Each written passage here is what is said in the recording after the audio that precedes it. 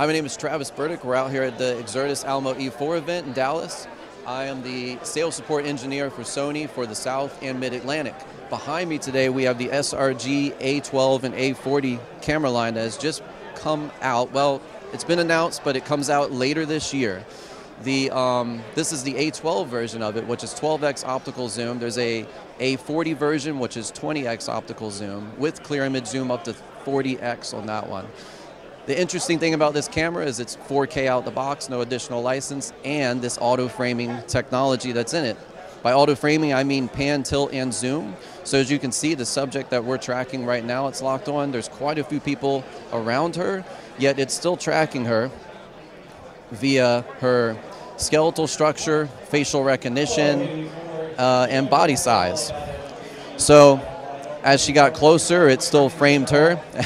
As she moves around, it's still keeping her framed. I've got her center framed. I can frame her to the left, to the right. I can frame her, like I said, close up, full body, or keep her at a waist-high shot.